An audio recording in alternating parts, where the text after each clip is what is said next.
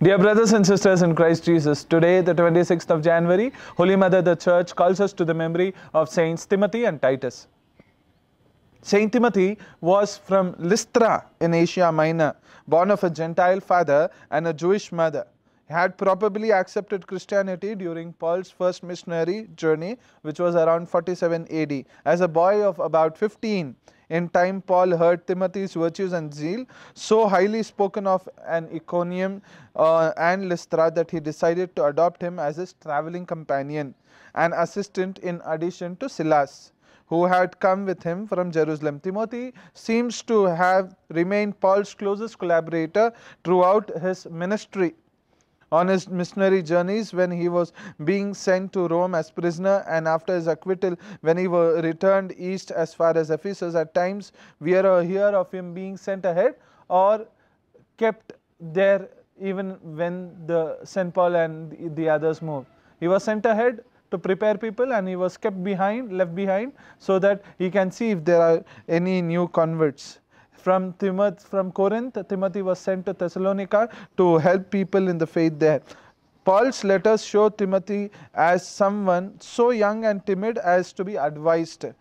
St. Paul says, "Let no one disregard you, Timothy, because you are young," and cautioned him against the Gnostic heresies. He must have been barely 32 when he became the bishop of Ephesus, a see that according to St. John Chrysostom comprised all the Roman province of Asia. Interestingly, St. John Damascene states that it was during the bishopric of Timothy that Mother Mary's departure from this world happened. Affectionate though frail in health, he was always shown fatherly care by Paul. Traditionally believed to have been stoned to death in Ephesus, his body was kept safe from the pursuit of the pagans, and it was found in the cathedral of Thermopylae in the coast of Italy, where they had been completely walled up in masonry for safekeeping during troubled times. Titus, another beloved disciple of Paul, is thought to have been a native of Antioch, a Gentile by birth. He was sent to Jerusalem to gather reports on our Lord's miracles, and there became one of the 72 disciples. From Paul's 2 epistles to the Corinthians, we learn that Titus acted not only as his interpreter and secretary, but as his co-worker and fellow missionary, whom he highly esteemed for his truly Christian zeal and solicitude, and on whom he came to depend more and more as time went by.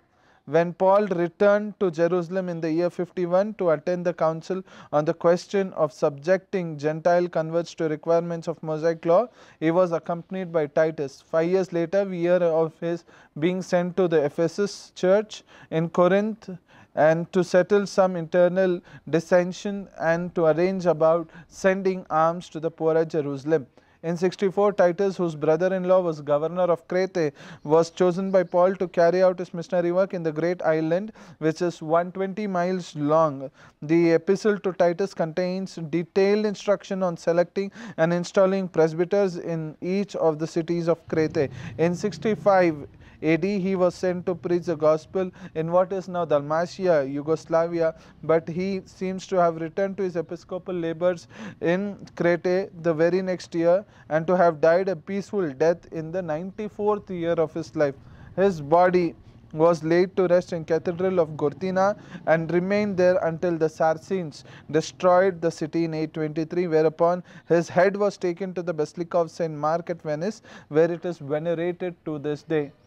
Timothy and Titus both were young when Paul caught them, and once they were caught into the net of the Lord, they become really huge instruments in the proclamation of the gospel. Let's look at our lives and ask ourselves this question: how is our relationship with the priest today? When we were young, we used to be around priests, we used to be around the church. But as we grow so big that even God cannot contain us. So we ask this from the Lord, that we may really be like that little children who are around the church, even till we die. Amen.